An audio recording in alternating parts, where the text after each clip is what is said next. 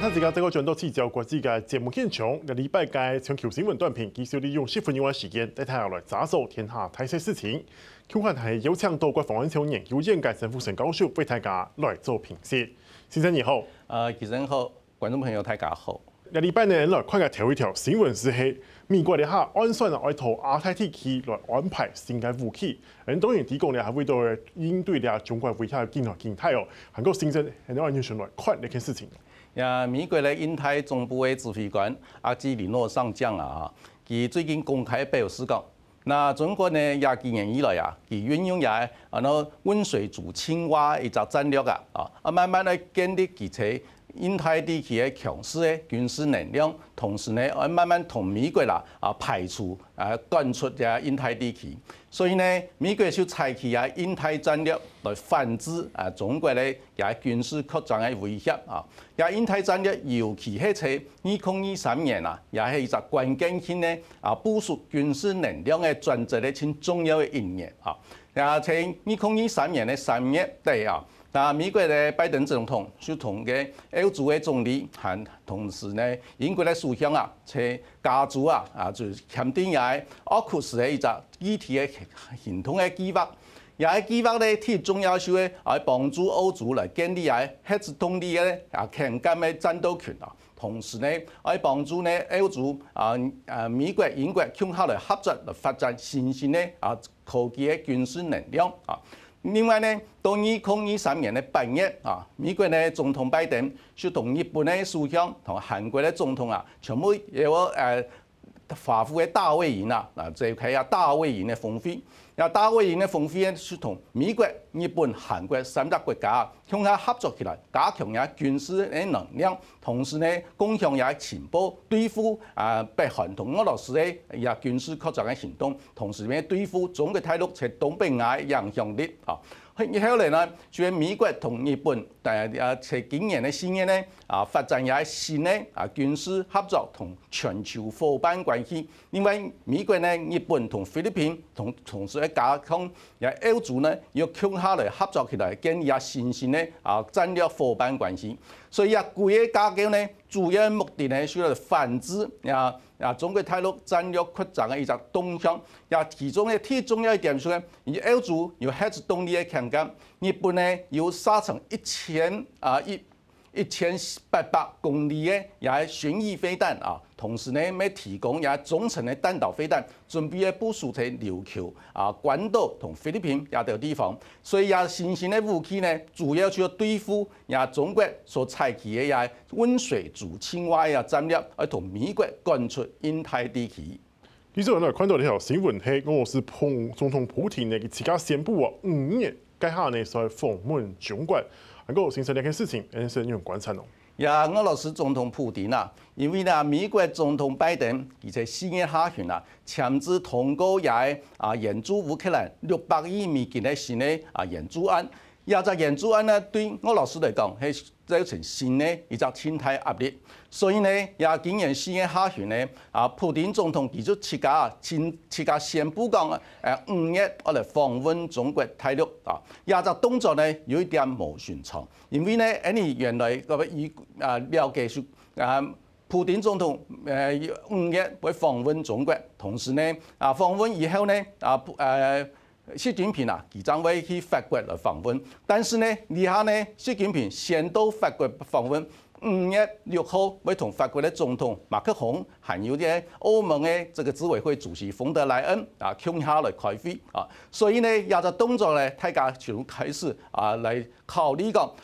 美國、中國還有俄羅斯、歐盟這些國家關係會有咩新的態嘅變化啊？其中呢，你要注意到呢。北約嘅統帥卡沃里上將佢公開表示講如果講中國、俄羅斯、伊朗、北韓4個國家形成軍事合作嘅同盟關係嘅話，對歐洲嘅安全嘅影響會侵太，所以大家要注意。同時呢，北約嘅秘書長這個史托滕博格佢公開咩表示講，中國要同西方世界保持好嘅關係，就做唔得來在軍事上同經濟上來支援俄羅斯。所以呢，中國做唔得兩邊全部討好，兩邊拿好處，西方世界唔會同意嘅啊。所以你咪注意到呢。美國嘅國務卿布林肯訪問中國以後呢，也建議去公開宣布同財政部共下宣布呢，有200家嘅這個企業採取制裁動作，因為200家企業軍事同這個俄羅斯做生意，提供軍事同經濟嘅一個資源啊，其中有20家係有同中國嘅中資關係有關係嘅，所以呢，個動作就警告習近平如果個今年咧5月下旬同普丁嚟會面，表示同意來支持俄羅斯來對付烏克蘭戰爭，同時呢對付西方世界化。那西方世界鴉片，尤其係美國鴉片，就唔會客氣咧。第三條新聞呢，看到嘅係禮拜美國聯準會嘅會議了後呢，決定利率繼續凍結咯，唔會個增加咩，唔會個減少。先生，點樣來觀察呢件事情？美國聯準會為降息係咧升息對全世界股市、債市同匯率嘅市場全部有潛在影響，所以呢，每個動作就值得大家嚟共同注意同關心啊。另外呢，美國聯準會嘅主席鮑爾佢公開表示講另外聯準會呢冇考慮會降息。但是呢，同時咪強調講，唔會短期之內唔會準備升息啊，所以呢，個動作呢表示講你睇美國嘅通貨膨脹率係呢不穩定啊，所以美國嘅聯準會冇準備愛來降息呢造成也通貨膨脹更加嚴重。如果通貨膨脹更嚴重嘅話，當然會影響到拜登總統而選總統一個機會啊，所以呢，但是呢，你睇美國咧也利率維持喺高檔嘅一個情況5.25%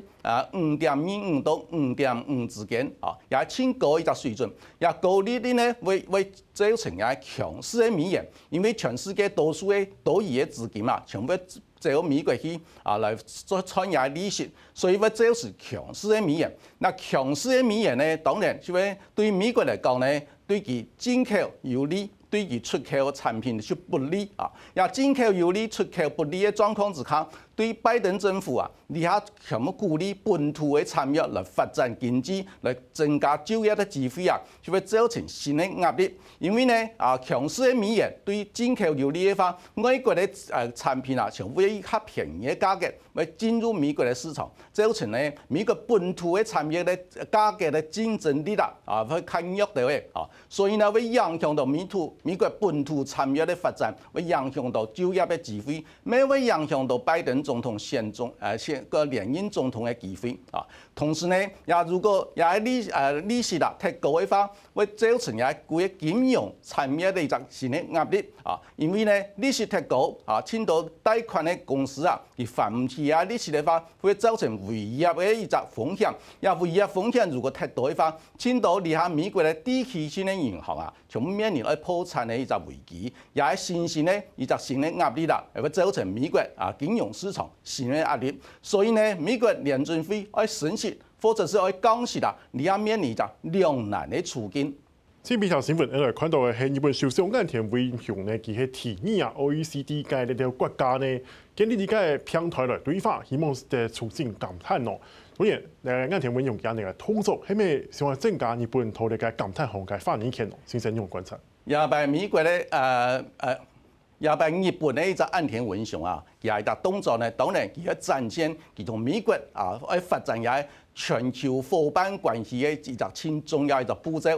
因為呢 OECD 也1964年成立，你也有38個會員國同時呢，佢 GDP 佔全球嘅60%，所以係一個很有影響力嘅經濟嘅合作嘅組織今年呢，日本係輪值國嘅主席所以岸田文雄呢，佢也by以輪值國主席嘅兩頭人嘅資格身份來發表演講。而亞擺演講呢，佢最重要一個動作，就係呼籲講，讓嘅 OECD 啊38個國家同加上20個全球南方，即係 Global South 嘅全球南方嘅國家，共下來合作，成立一個保障協力一個應對氣候變遷合作嘅一個對話嘅架構啊。而對話嘅架構有兩個重點，第一個重點呢，就係發展嘅減碳嘅技術啊，第二個重點就係用嘅減碳嘅技術呢，做啲分享，從嘅58個國家睇下，共下來做，共下來合作嚟應對氣候變遷嘅一個挑戰。所以日本有個動作，第一個要展現佢係全球夥伴關係嚟分擔美國嘅一個國際嘅責任。第二點呢，岸田文雄也係動作呢，就是表示講日本係有能力、沒有意願嚟貢獻也國際社會。所以呢，亞太會議之後呢，岸田文雄繼續咧去巴西同巴西嘅總統呢共下嚟談，也係應也係 G20，因為今年巴西嘅 G20嘅主辦國佢同巴西共下嚟合作嚟發展也係應對氣候變遷挑戰嘅一個新嘅技術，嚟擴大也係58國嘅保障嘅咧一個應對氣候變遷嘅一個架構啊。同時呢，嗱佢要請巴西嚟宣布日本咧中南美洲嘅政策啊，而日本咧中南美洲嘅政策呢，就表示講日本要加強同全球南方 Global South 也啲國家共下嚟合作展現日本係一個美國嘅一個 Global Partner 全球嘅夥伴，共同嚟應對人類社會共同嘅挑戰，嚟凸顯日本兩套一個 TV。好，羅先生帶來嘅評視到，禮拜日回顧嘅新聞係印太、韓國、歐洲嘅安全時刻，另外是係講美國嘅經濟情形，先比來講到嘅是係啲下青年們嘅減碳嘅話題。而且會一下，就繼續來關注嘅係嚟嘅馬尼提夫嘅先機料，還有對南亞時刻帶來嘅衝擊。